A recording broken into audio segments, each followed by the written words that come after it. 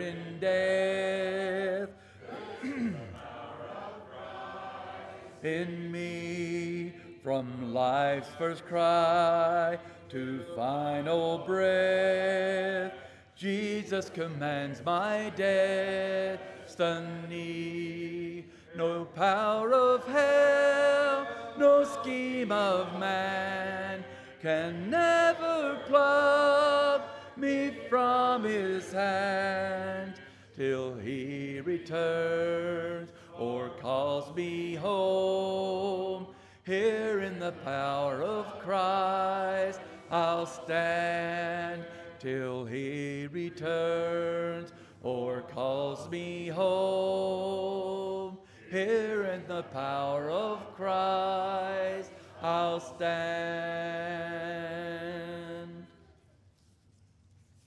Our invitation song is going to be I Believe in Jesus.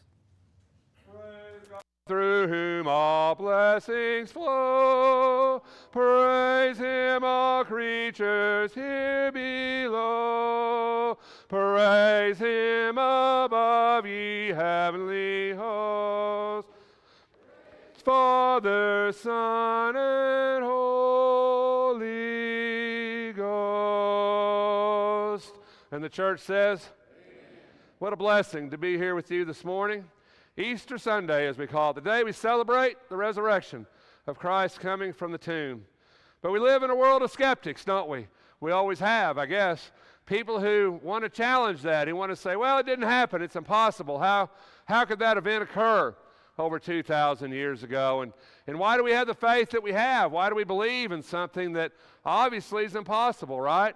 For someone to raise from the dead, for someone never to die again. That's a really good question, isn't it?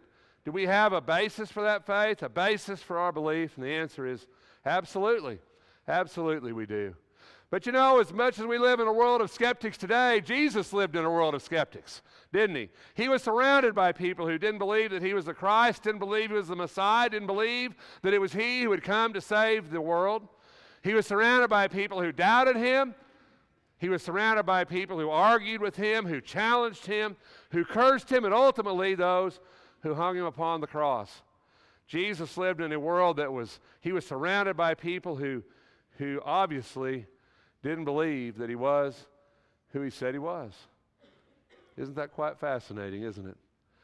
A God, a Jesus, a Christ, the Son of God who came to save the Jews and yet rejected by the very people that he came to save. Makes us wonder, why? How did this happen? So people for years, for centuries, have tried to explain it away. Something else had to have happened. It couldn't be what we say that it is. So they've tried and tried to do that. And the Bible, of course, has refuted that. People say, well, he wasn't really dead, right? He really didn't die on that cross.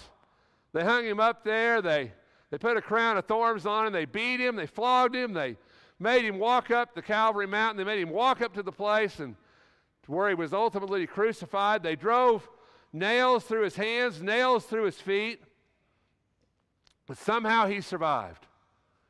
And yet the Bible says, oh, that just simply didn't occur. You know, the Romans were really good at killing people. They had a knack. They were good at it.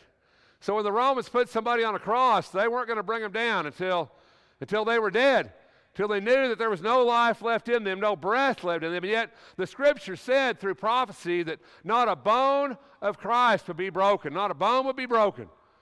And so since it was a high Sabbath, and since they wanted them down before the Sabbath, they asked Pilate to break their legs. You see, to die on a cross was to asphyxiate. And the only way you could, and I hear this, I read this, I've never been on a cross, but I've heard this is how it works. The only way you could stay alive on the cross was to lift yourself with your feet to breathe. Because as you hung there suspended, you couldn't get your breath. So you had to raise yourself up to breathe and let yourself back down. Of course, that would be a tiring process. But in order to hasten the death, what they would do is they would break the legs of the people on the cross, and they would be unable to lift themselves. And because of that, ultimately, they would succumb, they would asphyxiate, and they would die. And because they wanted these people off the cross, they told Pilate, they said, have their legs broken so they'll die quicker, because Sabbath begins at sundown. So by sundown, we need them off the cross. By sundown, We don't need them hanging there. Because the Old Testament says, cursed is anyone who hangs upon a tree, and they shouldn't hang overnight. It's an Old Testament idea. So they didn't want them to be on that tree or on that cross overnight. So they said, break the legs, yet they come to Jesus. And they found that he was already dead. And they pierced his side with a spear, and blood and water ran out. You know, Jesus was dead when he came off of that cross. There was no life left in him. Jesus said his last words, right? My God, why hast thou forsaken me?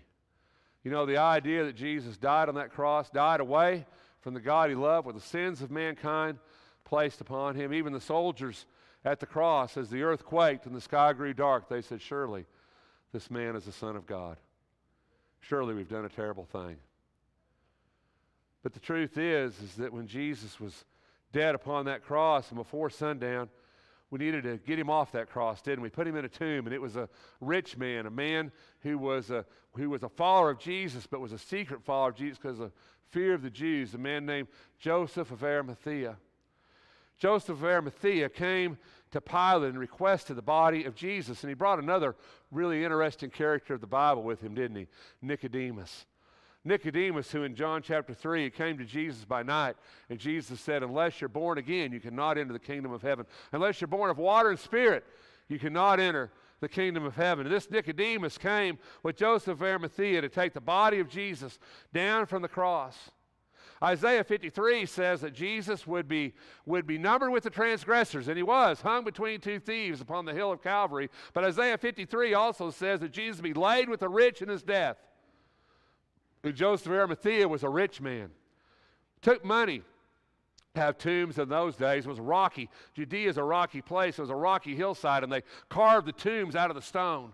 That took a lot of expense to do that, and because of that, they used them over and over. They would just continually put more people in. They would push grandma back and slide grandchild in, or however you want to look at that. They would continually reuse these tombs. Yet Joseph of Arimathea had a tomb that was hollowed from the rock that no one had ever been laid in. It attested to his wealth as a Jew. It attested to his position as a Jew, and that he was able to go to Pilate and request that body and say, I'm going to lay him in my own tomb, a tomb where yet no one has ever been laid. But there's more interesting things in this passage. It says Nicodemus came, and he brought myrrh and aloes, about 100 pounds by weight. Now, in our weight, it would be about 75 pounds. You know, I thought about that as I prepared this sermon. I thought, you know, I've carried a lot of weight in my life, and, you know, 75 pounds is a pretty good load, ain't it? And here old Nicodemus, maybe he had a little help, right?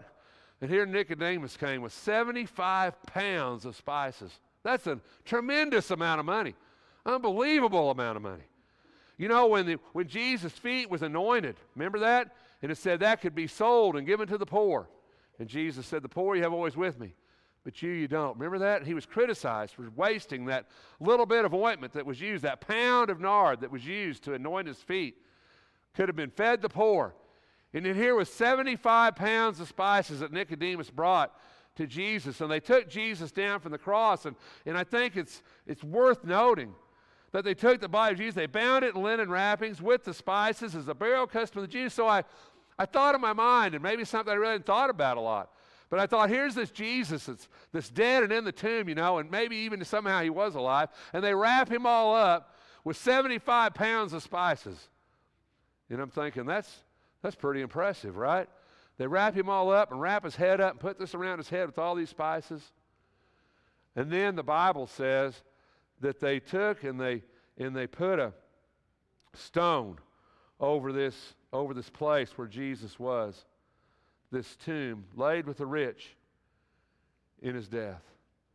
So I was watching a thing one time, and they were talking about this, and they said, well, it's real simple what happened here. You see, what happened is that they forgot the tomb Jesus was in. You know, have you ever been to a cemetery?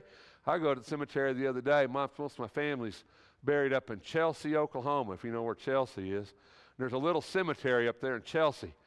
And every time I go up there, I try to find the graves of my grandfather and other people in my family, and every time I get lost. And I wandered around the cemetery looking at tombstones like, where's Granddad? Where'd we leave Granddad? You know, I've lost Granddad out here in the tomb somewhere, you know. It takes me a while to find it. So it can be kind of confusing. But the truth is this tomb was new. It was Joseph of Arimathea. It's a rich man's tomb. It was a prominent tomb. And on top of that, it's a tomb where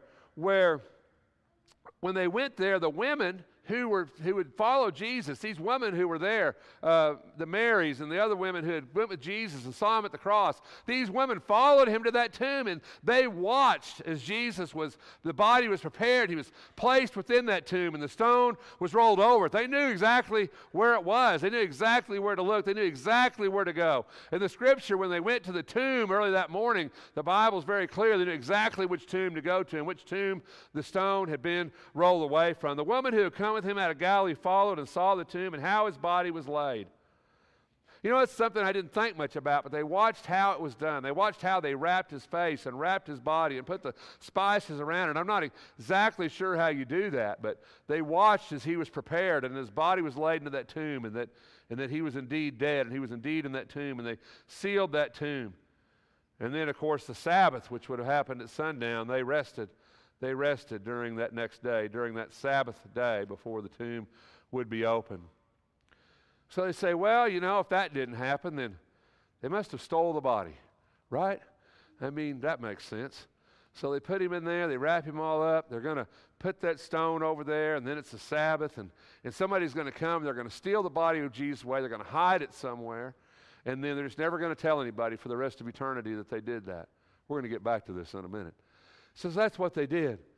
But you know, the Jews knew that, didn't they? Because Jesus had said, you put this body in 3 days, I'll raise it. The Jews knew that. Seems like they knew it better than his own disciples knew it. And they said, well, if we're going to do that, let's make that tomb secure. Because guess what? If that body's not there, we got a problem. If that body's not in there after 3 days, we've got a problem. So let's make sure that body is exactly where it's supposed to be. So they went to Pilate and they said, remember when he was still alive, he said, after 3 days I'll rise again. And you give orders for the grave to be made secure until the third day. Otherwise his disciples may come and steal it away and say to the people, he is risen from the dead. The last deception will be worse than the first. And Pilate said to them, you have a guard. Go make it as secure as you know how. And they went to the grave secure, and they set a seal on the stone. So they took a wax deal, and they put wax on it, and they sealed it. And generally when they did that, they would put a Roman insignia on that seal, not to break it. So he gave them this guard. They said, go and secure that tomb, make sure nobody steals that body away. Because the Jews says, boy, if that body's not in there, if it's not in there where we said it was going to be, boy, we're in trouble, aren't we? We're in a lot of trouble. So let's make it as secure as we can. Let's put that guard there. And you know, we know from the New Testament that if a Roman guard failed, they were put to death. Of course, in this case, they're going to pay him off. Tell him to say, well, the body was stolen. But you know, the truth is the body wasn't stolen. The body was never there. It was gone. So what about this body? You know, it's interesting, isn't it? When Jesus was raised from the dead, the very first person that saw him was Mary Magdalene. And Mary came to the garden, came to the tomb, and she was looking for Jesus, knew exactly where to go. The stone was rolled away. She was confused. Where is he? Where's the guard? Where's the people that are supposed to be taking care of him? Where's everybody at? But you know, the interesting thing about the passage is, have you ever seen somebody where they're not supposed to be? Let me put that a different way. Have you ever seen somebody that you're used to seeing somewhere in a uniform or behind a counter, and you see them someplace else? You know, I'm not real good with names. My wife is, praise the Lord. When I give her that look, she knows I don't know who they are. I don't have a clue, and she helps me out. But the truth is that sometimes we see somebody somewhere, and I'll go, and they'll say, hi, Rex, how you doing? And I'm like, well, hi, how are you? I hate to say I don't have no idea who you are. I say, hi, how are you? It's good to see you. How you doing? Right? Like we do. And so I say that, and then we walk away from them, and Susie, she knows I don't have a clue who they are because I gave her the look. And she looks at me, and she goes, oh, you know them. They work down there. And I say, oh, yeah. You know, but without being where they're supposed to be, in a strange setting, maybe without a uniform or something they have on, I don't know who they are, do I? Don't recognize them. You know, here's Jesus at the garden with Mary. And let's just say, for instance, let's say that maybe he didn't die. Maybe somehow he survived all this, and somehow he got out of this tomb, and somehow he foiled the guards, and somehow he wound up out of there. You know, it looks to me like the Jesus that Mary expected to see would be a bloody, beat up, barely able to move shell of a man. I mean, let's face it. He's been beaten, he's been flogged, he's been crucified, he's been in a tomb for 3 days. If by some miracle this man walked out of there, by some miracle he walked out of there, he's certainly going to look like a man who's been through what he's been through. But when Mary saw this man, she didn't recognize him, did she? Jesus said to her, "Woman, why are you weeping? Whom are you seeking?" Supposing him to be the gardener, she said to him, "Sir, if you have carried him away, tell me where they've laid him." Isn't it amazing? Mary didn't say, well, he said he was going to rise again on the third day. It's interesting, the Jews seem to know that, and his own people didn't seem to understand. She goes, "Where have you laid him? I'll go get him." She would have known if he was gone, if he'd been taken, yet she knew he should have been there. But it's interesting, fascinating to me that she saw a resurrected Christ. A Christ who had the scars of a crucifixion. He said to Thomas as he appeared behind closed doors, his apostles, "Reach into my hands, reach into my side, feel the scars, but scars that were healed."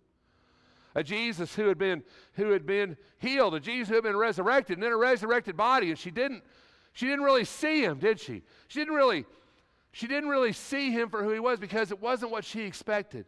He wasn't what she expected, because he was resurrected. You know, one of the most powerful arguments for the resurrection is the people who saw Jesus after he was raised. You know, there's nothing better than a first-hand witness, a first-hand account of something that's occurred. And Mary was the first one there. And he said to her, "Mary." And she turned and said to him, Hebrew, Rabboni, which means teacher. She knew exactly who he was. Can you imagine her joy? The Bible says she held to him, she clung to him.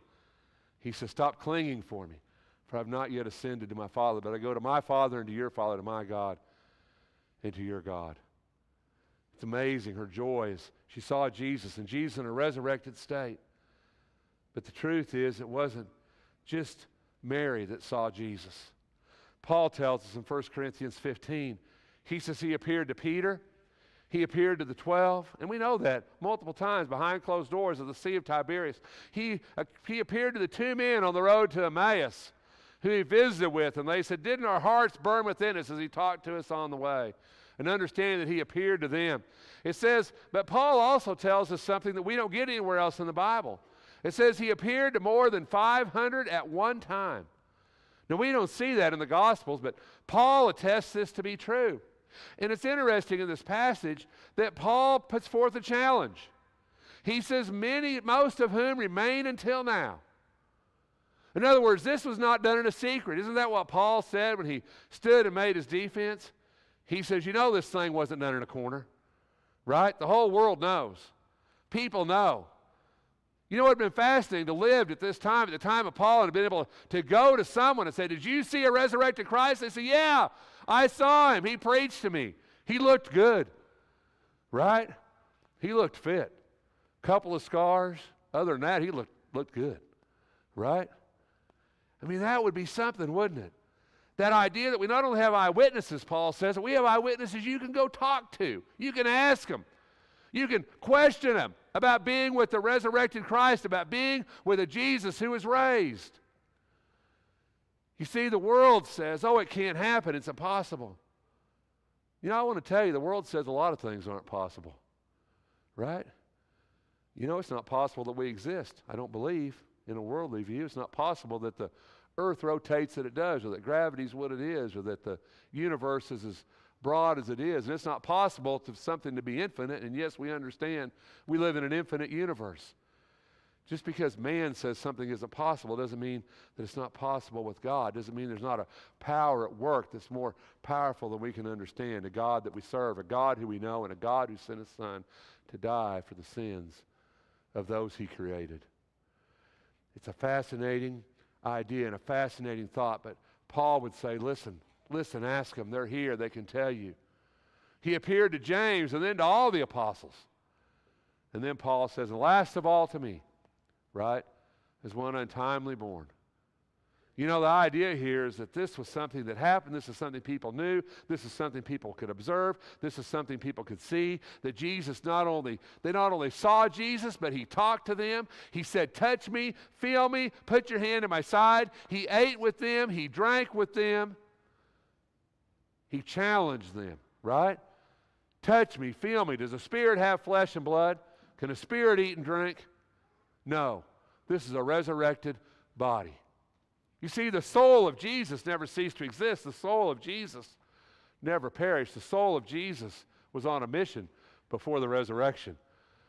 But the truth is that the body of Christ laid in that tomb dead, and the body of that Christ was raised again. You know, the truth of this whole story, though, that always gets me, is that if this really didn't happen, and this really didn't occur, then these men had to perpetuate a lie, didn't they? Throughout the centuries, throughout their whole lifetime, they had to perpetuate something that wasn't true.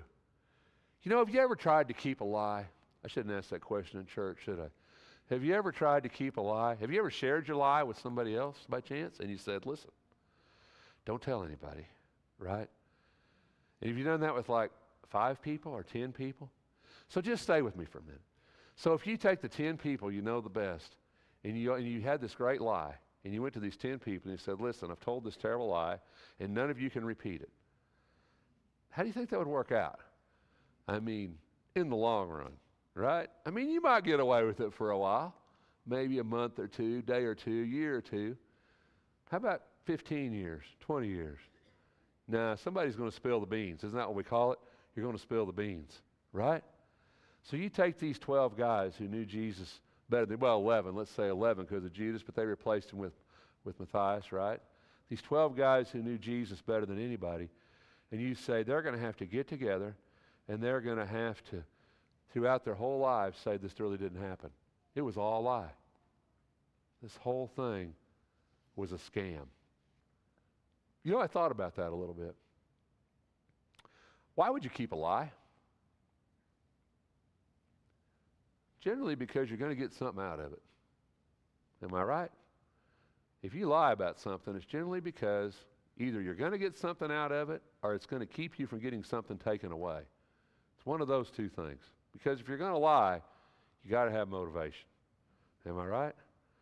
So the truth here, the truth of this is, I thought, what would be the motivation for these guys to lie? I mean, let's face it. They're hiding behind locked doors because they're scared for their lives, right? They've given up their livelihoods. They really think Jesus failed them at this particular point in history before the resurrection. They're scared for their lives. They're scared for everything. They've got families. The Jews are against them. The Romans are against them. Everybody's against them. There's no monetary value to them saying Jesus was alive. They're certainly not going to get paid for this. There's no glory for this. There's no title for this. There's no gain in this. The easiest thing for these 12 guys to do, if Jesus didn't come out of that tomb, the easiest thing for them to do is to drift back into their life and forget this ever happened and put this 3 years behind them because, you know, this really didn't occur. But none of them did that, did they? They went through beatings, they went through prison, they went through fear of death, yet they held their conviction, didn't they? You know, 9 writers from 44 to 100 to almost 100 AD wrote the books of the New Testament. Jesus was crucified in about 30 AD. So that means these men would have held that lie for 70 years. They would have died for something that was not true. You know, I'm going to tell you something. People die for faith all the time. You see it every day on the news. Somebody straps a bunch of bombs to themselves, goes in and blows something up, right? Somebody hijacks a plane, sells it into a tower. People die for faith all the time. It's one thing to die for faith. It's another thing to die for a lie. It's another thing to die for something that you know is not true. But yet these 12 men, these 12 apostles, who followed Jesus, who spent the time with him, who saw the resurrection, who saw the crucifixion, who saw the empty tomb, these men who knew him better than anybody else all went to horrible deaths except for John, who died of old age. They all went to horrible deaths for a lie, for something that didn't happen. You know, I even thought if they all died at one time in one place and they kind of lean on each other a little bit, maybe they could have got through that. But these men died all over the world, at different times, at different places, by different means. And they all died for one thing, because they said Jesus Christ was raised from the dead. They all died for this. And you know, the truth is, it wasn't easy deaths, was it? They were stabbed. They were beaten. They were crucified. Andrew was hung on an X-shaped cross. We call that Andrew's cross. Peter was crucified upside down because he refused to be crucified like his Lord. Paul was beheaded. Peter. You know, the truth is, Bartholomew, you most think, was skinned alive and then beaten with clubs, thrown from walls, stabbed, beheaded. Terrible deaths for a lie, for something that didn't happen, for something that didn't occur. I don't buy it. Do you? I just don't buy it. How can we believe the impossible? Because it's the only thing that makes sense. Nothing else in this story can make sense if Jesus Christ didn't come out of that tomb. He was dead. He was beaten. He was flogged. He was crucified. He was wrapped. He was seasoned. Right? And yet, he lives.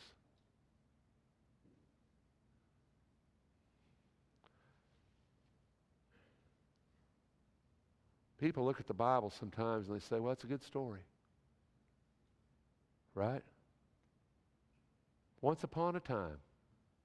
Ain't that how fairy tales start? Once upon a time. But the Bible's not a fairy tale. The Bible's reality. It's salvation for you and me. It tells a story, a true story. A story of a man who was a son of God, who came and lived a nondescript life for the first 30 years of his life. A man who never traveled more than 90 or 100 miles from the place that he was born. A man who never held a degree. A man who never held a title. A man who, as far as we know, never owned a home. Never had anything that we consider great or precious. Whose only belongings, a robe, was basically auctioned off at the feet of the cross where he was crucified. And yet there's no man on the face of this earth. There's no country, there's no ruler, there's no army that's ever marched that's changed the face of this earth like this one man who died on a cross and who was raised from the dead. And that's why we're here this morning. A man who has changed my life. A man who has changed who I am. And a man who's changed even who I want to be.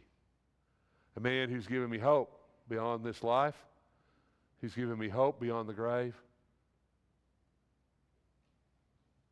A story that's so true that I believe it with every fiber of my body. Peter says, we did not follow cleverly devised tales. We made known to you the power and coming of our Lord Jesus Christ, but we were eyewitnesses of his majesty. You know, I believe what they say. I believe what it says. And I'm glad and I hope that you do too, because it's the only way to get to heaven. You know, the truth is, the stone wasn't rolled away so that Jesus could get out, was it? Jesus could have got out.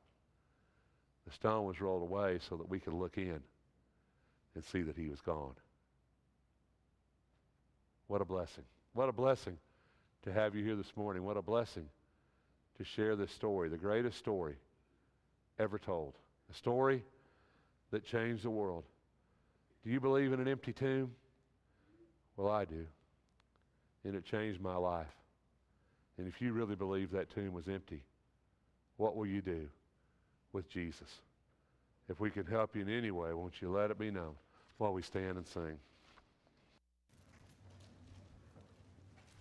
I believe in the one they call Jesus.